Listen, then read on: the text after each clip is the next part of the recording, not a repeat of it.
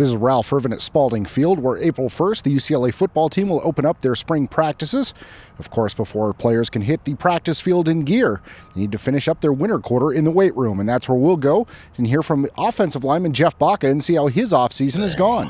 It's been going real well. We've been working hard. I'm in the 7:30 lifting group, and we come out, we bring some energy, and we've been working hard every day, and everybody's just getting stronger.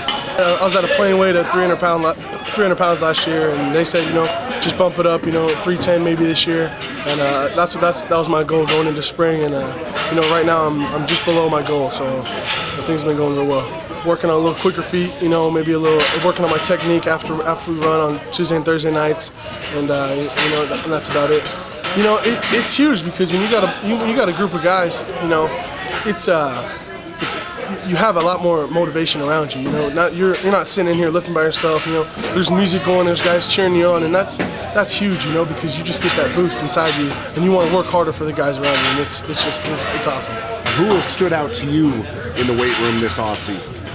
Ryan Taylor. He had an ankle injury last year. He got to play a couple games, and then he was out.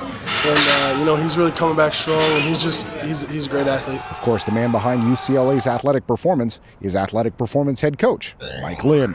With Jeff Baca, it's just continuing to get bigger, faster, stronger, and he's done a great job of that in the off season.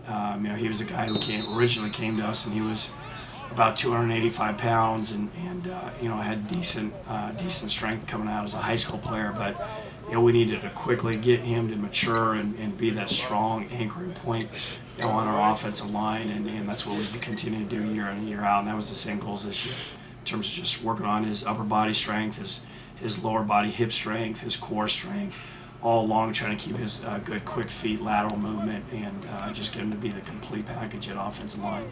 Yeah, it helps quite a bit. He's a natural born leader. He's a guy who really from the first day he got in here made no apologies about it. He was going to be the voice on the team and push his teammates, and the more guys we have like that on our team, the better chance we're going to have to win. So it's Jeff Baca's done a great job for us when it comes to leadership. Once again, the Bruins open up their spring camp April 1st right here at Spalding Field. Of course, for the latest news and notes as well as practice times, you get it all right here at UCLABruins.com.